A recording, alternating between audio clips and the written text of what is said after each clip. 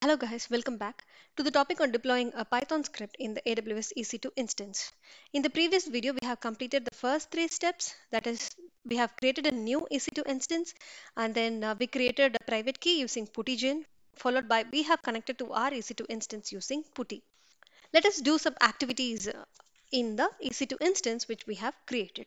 In order to work with this EC2 instance, you should know some basic Linux commands so that it will be helpful for you to work around. First, if you wanted to understand which user is currently into, just give who am I and it will give you the EC2 user as the username.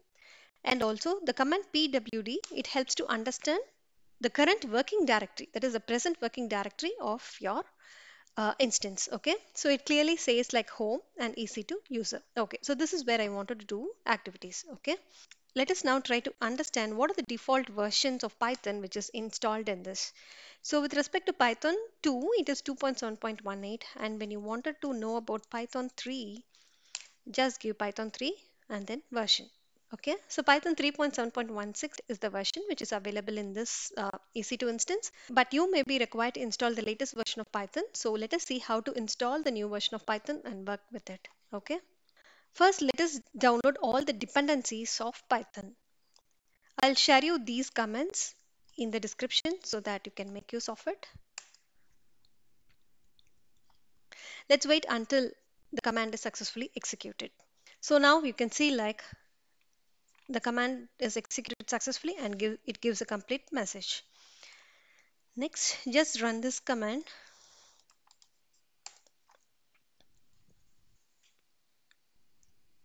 So this is also completed. Okay. So let us now try to check if we have the wget command which is required to extract our version of Python which is essential. If it is already installed, and it will show you a message like nothing to do. So here, if you see here, this EC2 instance has already contained the wget command. So it says nothing to do, and it is already installed with the latest version. Okay.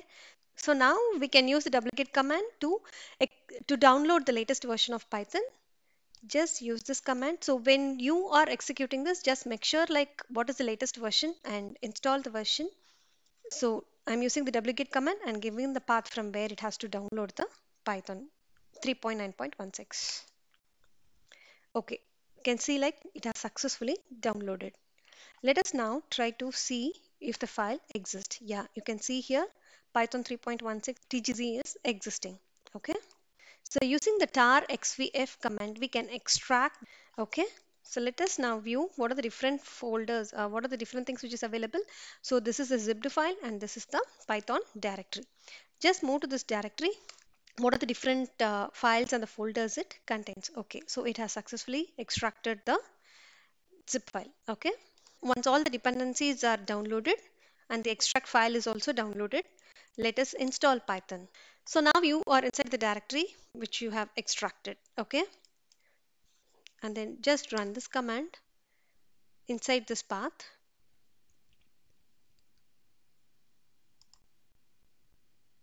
Okay, so once all this configurations and the settings is completed, just give sudo make alt install. Okay, to install the Python 3.9.16. Wait until your installation is completed.